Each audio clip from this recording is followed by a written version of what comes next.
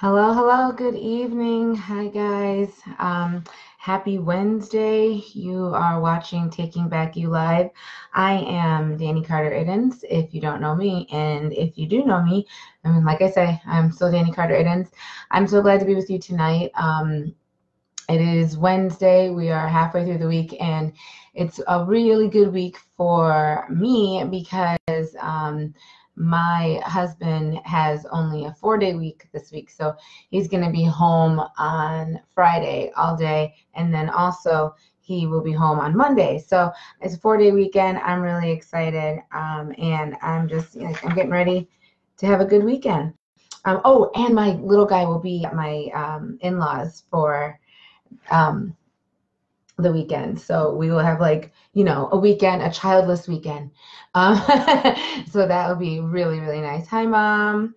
Hi, Jessica. So today's topic is really near and dear to my heart. And the reason it is because pretty much everything that I'm about to tell you was something that I did, and in the name of, losing weight or being healthy or whatever. And then I realized that these were not good things to do.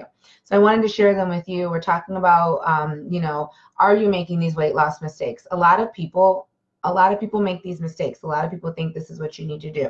And they're not. Losing weight is not, some crazy, elusive, algorithm. There is, a method, and if you follow it, it may not be, it's not going to be fast, but it will happen.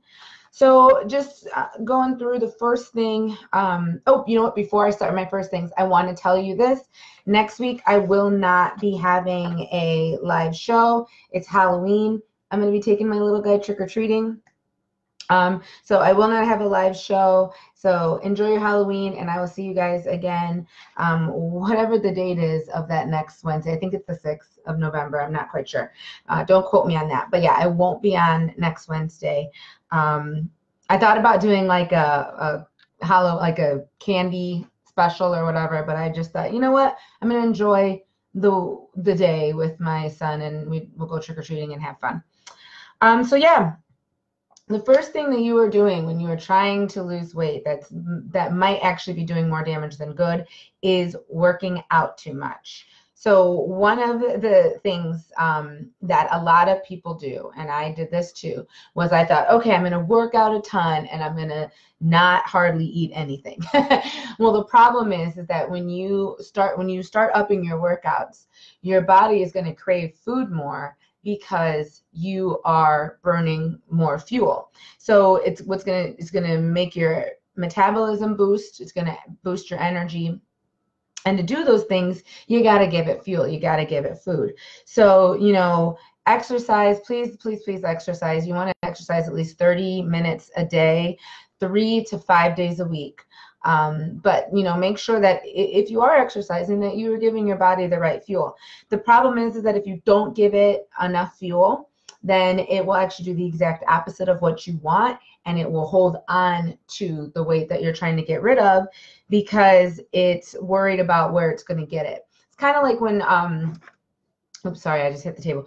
It's kind of like when we talked about, water. The thing about water is when you hold water weight because you're not drinking water. It's kind of a weird thing. So, just make sure you're eating enough to support the amount of exercise that you're doing. On the flip side, well, not the flip side, but in addition to, you could be cutting too many calories.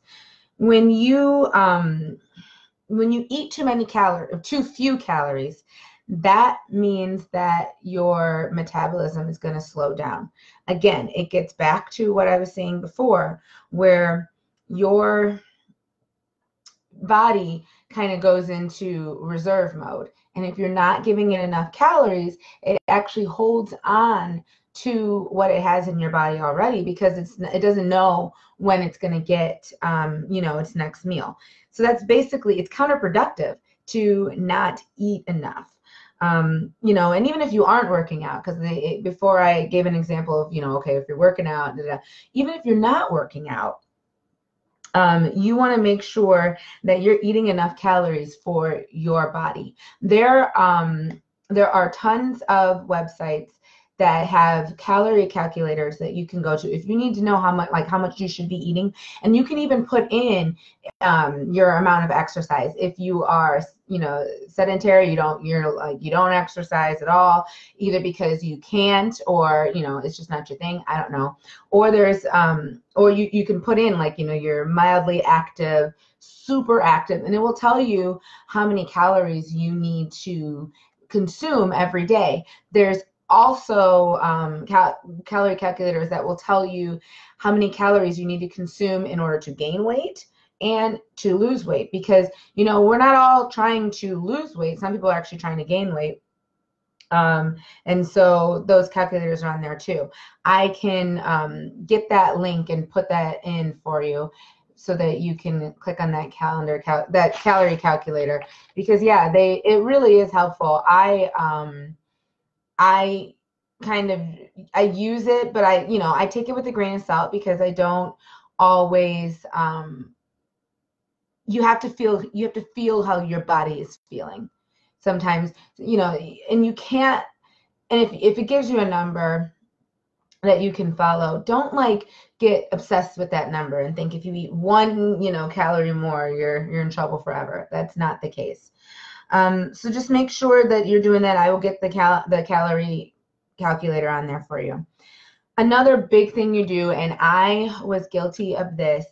A lot of you are probably guilty of this. Go ahead and say if you are guilty. You might be guilty of this. Skipping breakfast. Now, some of us may be doing it because we think it's helping us lose weight. Some of us may be doing it because we just don't have time for breakfast. Some of us may be doing it because breakfast makes our tummies feel ooky. But the thing about breakfast is that if you don't eat breakfast, your body goes into starvation mode. Are you noticing a theme here where if we are starving ourselves, it's actually the opposite of what we need to do in order to lose weight, because our body kind of freaks out and holds on to what we have. So, without breakfast, your body goes into starvation mode, and you're probably going to do one of two things. You're probably going to overeat when you finally do eat something. So when you do have lunch or you do have dinner, you're going to eat everything because you're starving by then. By then you are really hungry, and you're going to be in a bad mood, and you could possibly have brain fog,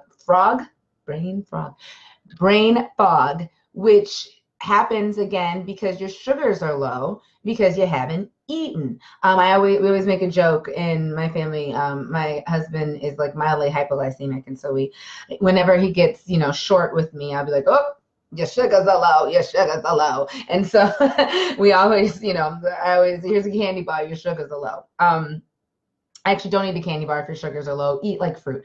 But anyways, the thing is, unless they're really low, then do eat a candy bar. But you have to realize that breakfast, the meal of breakfast, is dated back to the earliest humans, when they only ate during daylight hours. And why do you think that is? Well, because that's when they could see to hunt. You can't hunt in the dark because you can't see, or you'll be killed by whatever it was that killed them back then.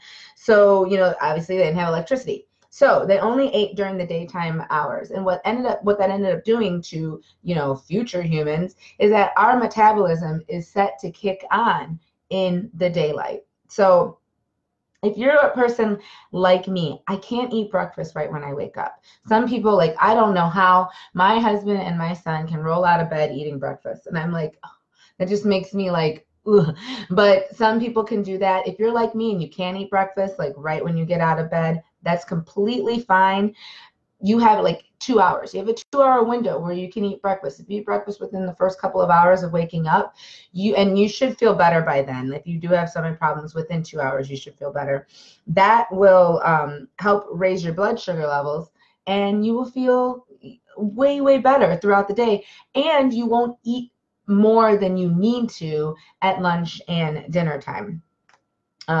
So you want to make sure, because your blood sugar levels dip at night. They dip while you sleep. You don't really need them as much. And so when you wake up, you gotta bring them back up again, or else you're gonna feel the effects throughout the day. Again, eat breakfast. If you need a healthy breakfast, I can get that link to you so you can see what are the things that you should be eating for breakfast. You don't want to, you know, I know we all loved them as kids, but don't bust out your favorite, you know, sugary cereal and be like, well, Danny said eat breakfast. No, make sure you're eating the right breakfast. Y'all know by now. And like I said, I'll get that link on here for different breakfast foods that you can eat that are good for you and taste good too. Now, on the flip side, you might not be eating breakfast, and you might also be eating too late, much, much too late. Going back to our early humans, our metabolisms, like I said, are set to function during the day. So, and more specifically in daylight. So this means that if we're eating too late, which is when our metabolism is kind of like on its little resting period, that may cause us to hold on to unwanted weight. So when you're eating outside of your normal rhythm, the food that you consume is being stored as fat, and it's not being used as fuel. And so, like I said before, you're noticing a theme. When your body is in starvation mode, it doesn't let go of anything. It doesn't let go of the things that you want it to let go of. And the other thing too is that later at night, you're more likely to eat savory, salty, sugary foods because you're hungry. And so you're just grabbing, you know, whatever. And the thing is like, okay, so like, you know how when you're super hungry, nothing sounds better than a humongous bowl of pasta. Well, the problem is that you're going to feel full for a little bit. And then once all the sugars from those carbs burned off, then you're hungry again. And it fills you up, but not really, because it doesn't have any fiber in it, and it's not like really going to stay in you. So, you know, there's really something when, you know, that saying that, you know, breakfast like a king, lunch like a prince, dine like a pauper, that there really is something to that, because you want to have your highest calorie meal in the morning as your first meal. And think about it, that makes sense because it gives you all day to burn off those calories. You don't want to sit down. I mean, I love a good dinner. But you don't want to sit down at 8 o'clock at night having pot roast and potatoes and, you know, rolls and, you know, whatever you're having as your vegetable. Side note, I just heard that the woman who created the green bean casserole, she just passed away. She was 92. I didn't even know anybody invented green bean casserole. I didn't know it was documented. I'll say that. Like, oh, okay. So wherever she is, much love to you. Thank you for the green bean casserole. Just complete side note. And the last thing that you're doing, and many of us are guilty of it, is you are doing fad diets. You're doing too many fad diets. And the thing about them is that they are everywhere. And even if they do work, they're not sustainable. They're just not sustainable. You know, I mean, they have all sorts of diets, and really what is sustainable is a lifestyle change. And that's what, you know, I'm pushing here, is I'm not pushing, you know, okay, only lick a lettuce leaf once every Thursday. Yeah, right. I've had green bean casserole. My mom says she heard about the green bean casserole creator passing away as well, and she's never wanted to eat a green bean casserole. I have only had it a couple of times, and I have to say that it is something that if I didn't have again, I would be okay with that. But I know there are some people who are like real and true green bean casserole fans. I am sorry for you.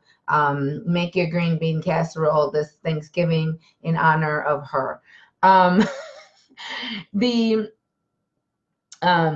thing about diets, especially strenuous ones, is that you can't keep up with the schedule. You might be able to do it for a little bit.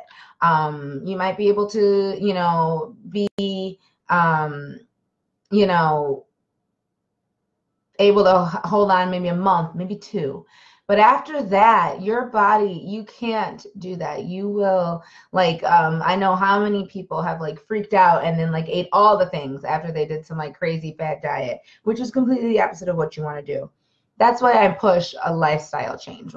What we're talking about is a lifestyle change. I'm never going to tell you jump on the latest bandwagon and hold on for dear life. I'm not going to tell you that. You need to make lifestyle changes, and you need to make small changes that fit into your life, that fit into your schedule, because it doesn't matter if you lose the weight super fast. If you gain it all back and then some, then you're back where you started. You know,